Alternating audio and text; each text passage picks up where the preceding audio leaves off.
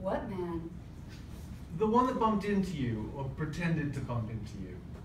This is a very busy drugstore, and we live in San Francisco. There's not a lot of room, but with a number of people and all.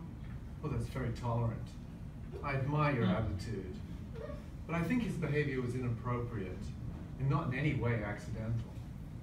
Whose behavior? The man.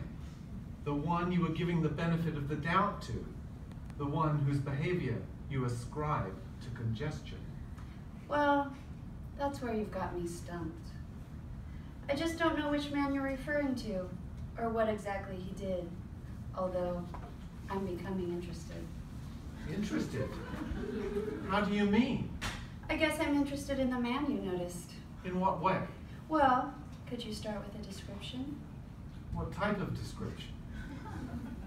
For instance, what did he look like? He was portly. Was he indeed? I have to say I've never been one of those women who rules out a man just on account of a little extra weight. Given his size, it's even more baffling that you remained unaware of his obnoxious behavior. Well, my eyes have never been good. I suppose I'll have to let the whole thing pass, particularly since you're not upset.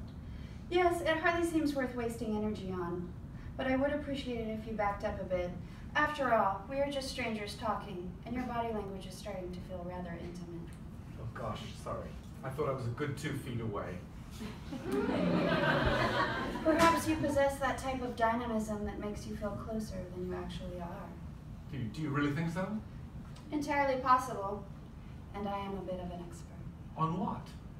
Male energy. There he is, the man who bumped into you. He's over there by the tortilla chips. Oh, yeah. That's Wilfred, my husband. We just got hitched this morning down at City Hall. Your husband? Oh, I'm terribly sorry.